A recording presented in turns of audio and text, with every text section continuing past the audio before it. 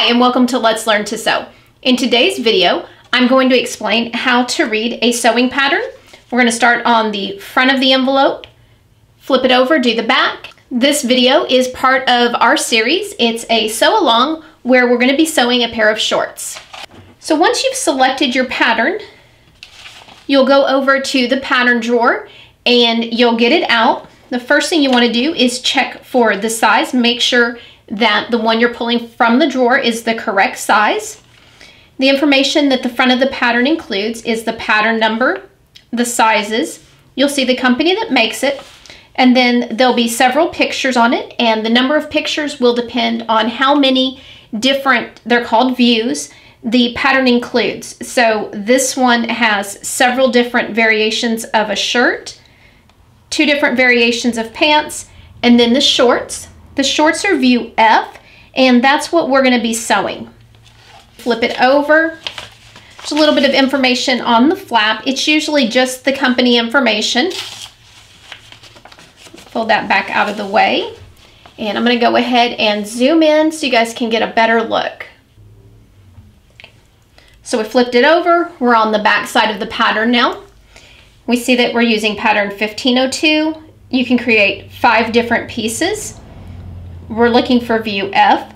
So whenever we look at how much fabric we need, what measurements to take, and what the finished measurements are going to be, we're always corresponding that to the letter F.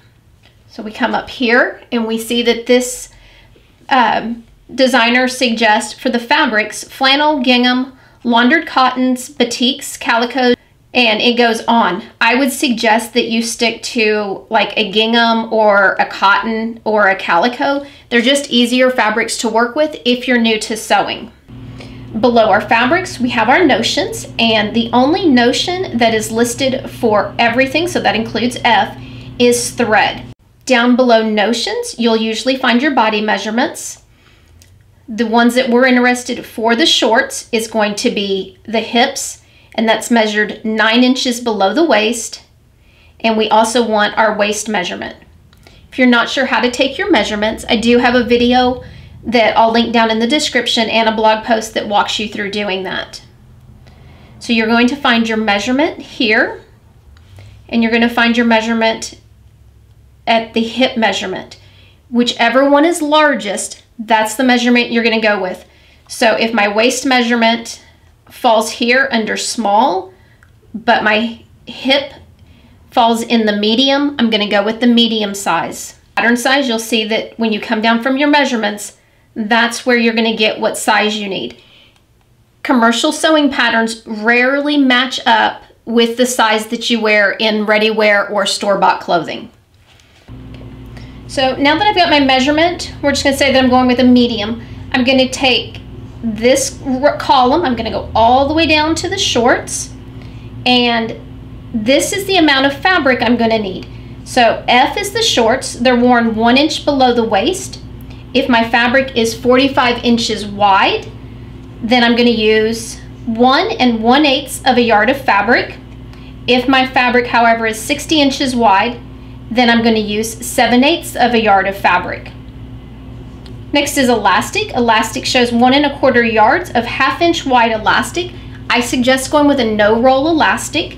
You're not going to need this exact measurement.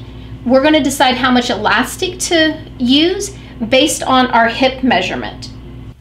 The next measurement that we have is the finished garment measurement, and this includes design and wearing ease. That means this is the measurement with some extra fabric or seam allowance added in. So like say in your shorts, when you sit down, you're not going to split the seams. So F, our finished hip measurement, is here. This does not have any other measurements for view F, just the hip measurement. But if we were doing the pants, you can see that it's got the side leg length and the leg width. And then little very bottom section, they usually fill that section in now with their social media information, email, and then phone number if you needed customer support. Now that we've covered the front and the back of the envelope, I'm going to go ahead and stop this video here In the next video, I'll pick up with the instructions that are included in the inside of the sewing pattern. If you have any questions or comments, go ahead and head over to the Facebook group and post them, or you can post them down in the comments section below the video.